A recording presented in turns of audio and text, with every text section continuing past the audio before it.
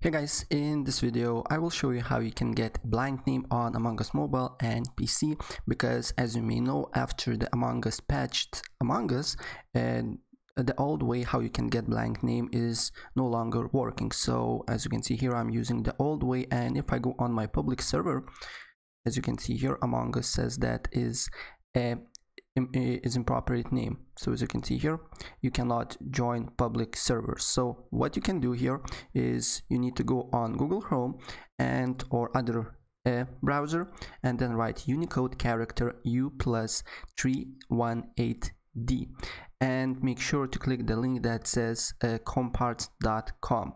Click this link and then you will be redirected to another page, and here what you need to do here is to basically select and copy this little dot,